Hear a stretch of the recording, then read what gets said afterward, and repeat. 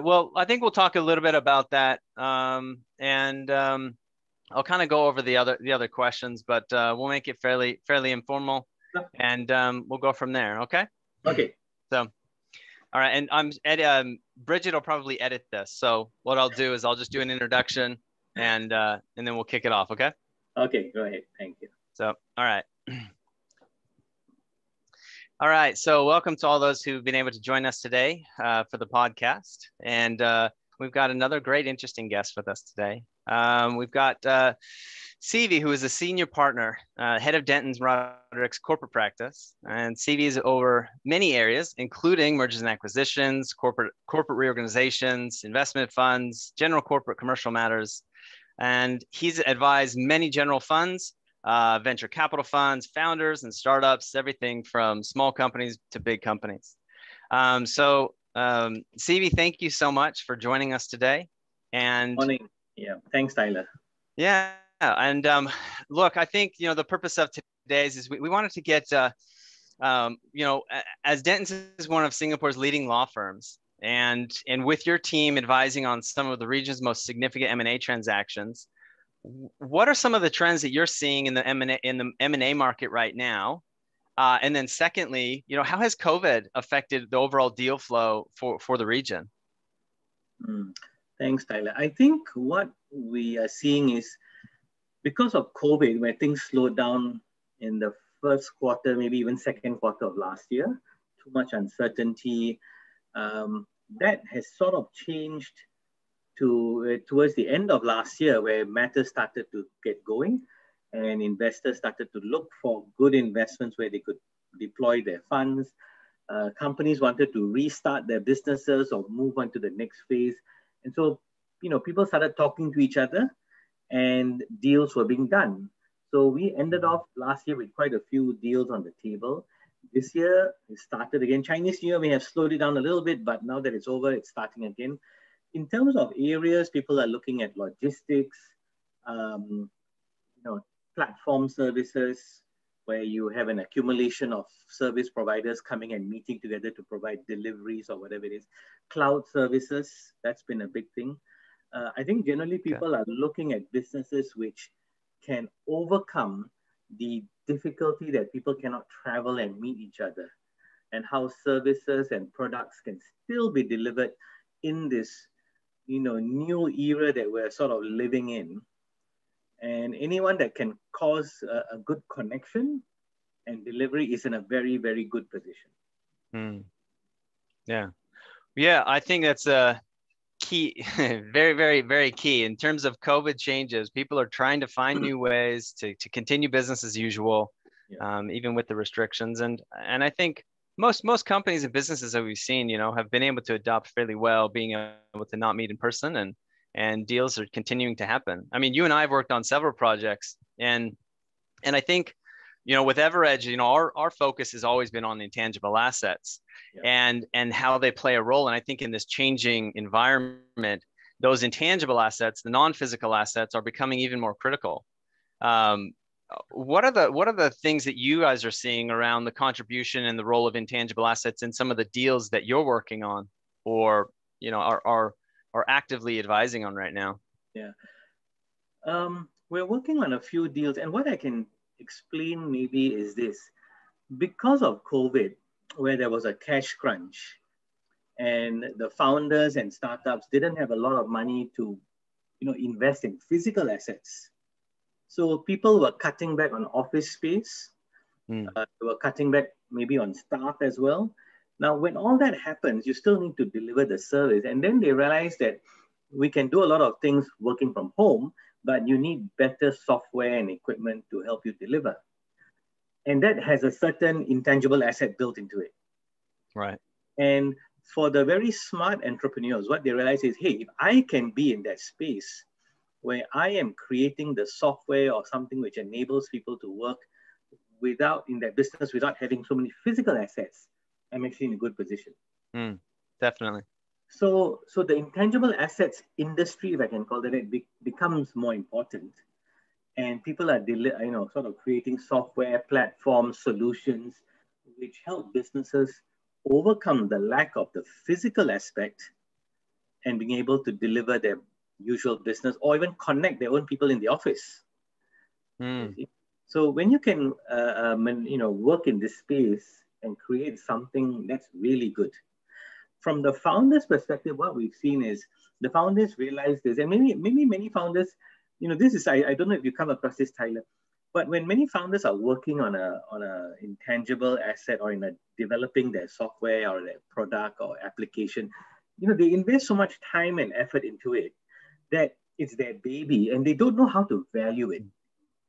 They're so bought into it. It's like when you build something, oh, this is great. But when somebody says, so what is it worth? And if you don't have that commercial thinking, you're like, I don't know what it's worth, but I built it. It's lovely, And I think that's where people like you, come in and you say, well, I'll tell you what I think it's worth and how the rest of the world sees it. You're right. We're always dealing with that conundrum between the homegrown sort of company or the startup that's spreadsheet billionaires, and they think they have the next thing since sliced bread, and they think their company is worth $1 billion. And then you go to an investor or a bank, and they say, well, you've got nothing there. And there's such a discrepancy with sort of the banks looking for fixed assets to lend against, and the founders who think that their assets are valuable. And I think they are starting to see the value of those intangible assets. But when it comes to actually articulating that value in the sales process, as an advisor on those deals, from a legal side and from a structure side, does that come into your advice and guidance? And do you think that, company owners are starting to see more the importance of those intangible assets in the deals that you're doing? Yeah, we do. So I can tell you that when we talk to founders, especially those who have the intangible assets, and I'd have a look at their business. I talk to them about, I don't talk legal stuff at the beginning. I tell them, tell me about your business. I want to be educated what you do and all that and see how interesting it is. And, I come from a dinosaur era compared to the current generation. But I said, explain to me. And then when I look at it, I said, well, I can see you got very good IP or very good, intangible assets, but how do you see it? Is that important to you? Because if they tell me, no, we focus on this, and then I say, well, fine.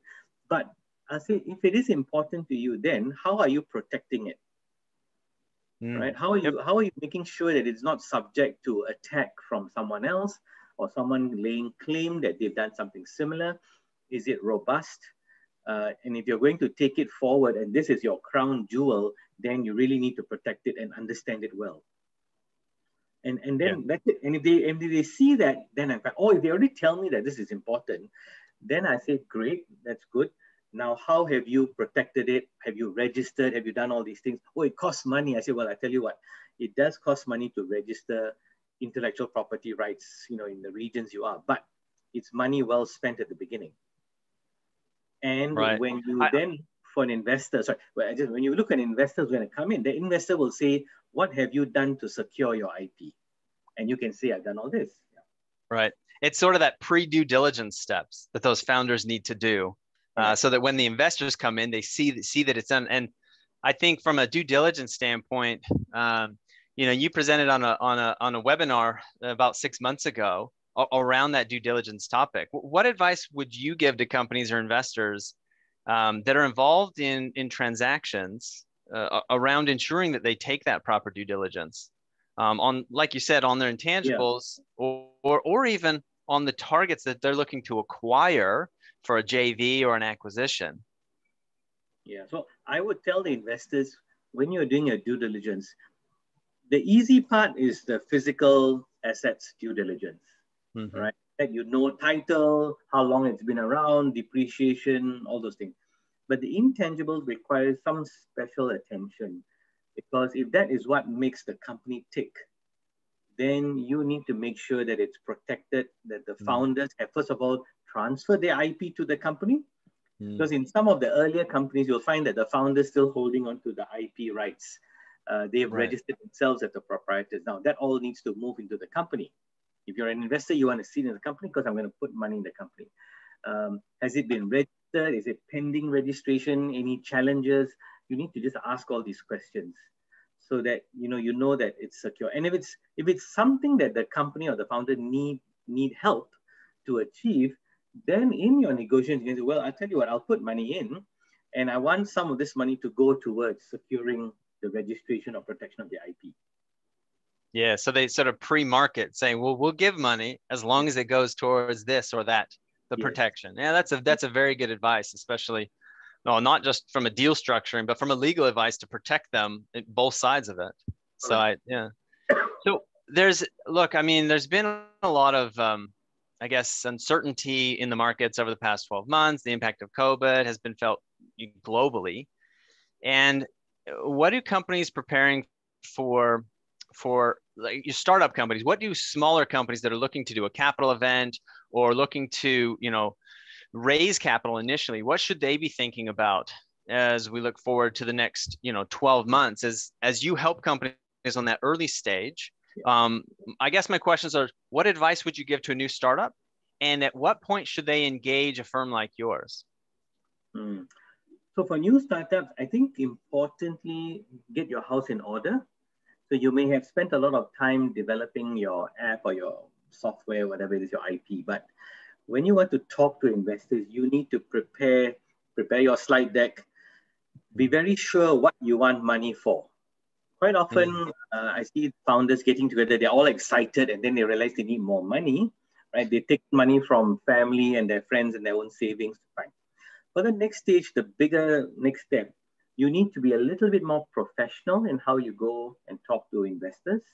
So get your act together and be very clear why you want the money. It's fine to tell the world and the investors, this is what my app does. I can do this. I can, make pigs fly and all the kind of thing. But what do I need the money for? And is my intellectual property or my intangible asset secure, and does it belong to me? If it's a licensed software, fair enough. Is that secure and all that? And once they have that together, I always tell them, please don't try to value your company at that stage. I find maybe I don't know whether it's an error or whether it's just part of the whole thing where you feel so excited. You say, well, I think all this is my company is now worth $10 million. I tell them, don't start off like that. Go and try and excite the investor first. And if the investor engages with you and wants to do more, then you talk about, how much you value your company later on. And my second question is, when should they engage a company like yours? Because the reason I asked this is because I've worked on deals where we've seen that had they gotten an advisor in, I think most people think, well, we bring in a lawyer or a law firm at the end. And I don't think they understand that Dentons is also, it is a strategic advisory firm as well that can help structure deals the right way at the beginning. And, personally, some deals that I've seen. It's a fair point, Tyler. And I tell you why. I mean, I understand that many startups, for them, it's a question of, I've got limited funds. How do I deploy it? And if I bring a law firm like Dentons in, I might not be able to afford them. Can I pay the fees? I understand all that. And what we've tried to do at our firm for many years we've been in this is that we try to start this journey with the founders as early as possible. I've had discussions with founders, even at an early stage where the 3 or 2 or 3 of them are getting together, and I say, guys, have you got your act together? Meaning, how are the 3 or 2 of you going to move things together when you get bigger? All right. Don't talk about investors coming in. Just the 2 or 3 of you sorting out your own issues. And we start that journey, and everybody's very clear, and they know that, okay, Sivi is telling us all the bad things now so that we are prepared for it. And when we do that, we tell them our fees at the beginning can be at a discounted rate. That's not a problem. But we just want to engage with you. And then when you do your fundraising, okay, fine. Then you can pay us the fees, and then we're okay to wait for some time for fees. But get us in early. So I will be very honest with the founders and tell them these are all the legal issues you face in terms of your own relationship, your assets, how you manage your staff. And then when investors come in, what they'll probably be asking for, and are you prepared to give this or give that or not? And you need to know where to stand your ground and where you can afford to yield a bit and be compromising. Yeah, I think a lot of founders don't realize the expense of doing it wrong 2 or 3 times, right? As opposed to getting the right advice good advice and early upfront, right? Yeah. I mean, there are founders who come to us when they're doing their Series A, they would have done seeds. And then I realized they've sort of locked themselves into certain term sheets. Yep. That the investors would have taken and, I wouldn't say taken advantage, but just that commercially they weren't able to negotiate better terms. And it makes it harder for the next rounds because any investor coming later will say, well, I want what the first investor had plus more.